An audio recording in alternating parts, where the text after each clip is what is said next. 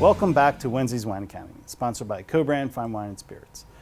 I'm Bill Bruno, District Manager of Co-Brand. Last week I asked the characteristics that best describe Riesling grape.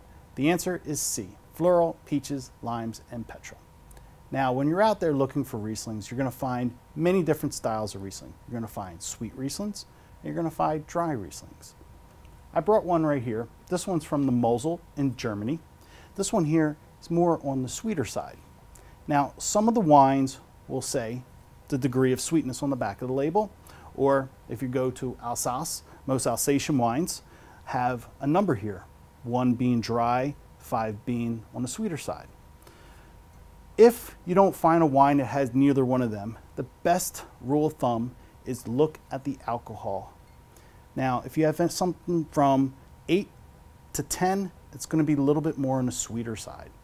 If you find something from 10.5 to 11.5, it's going to be more semi-sweet.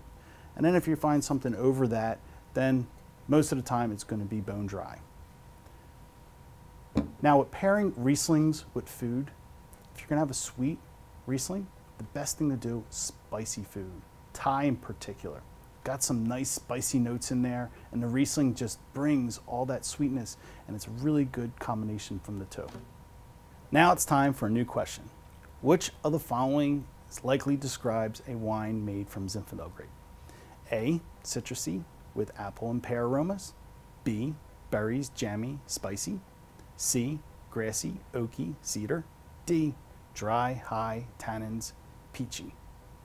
Like and comment below with your answer. Now a toast. A meal without wine is a day without sunshine. Cheers.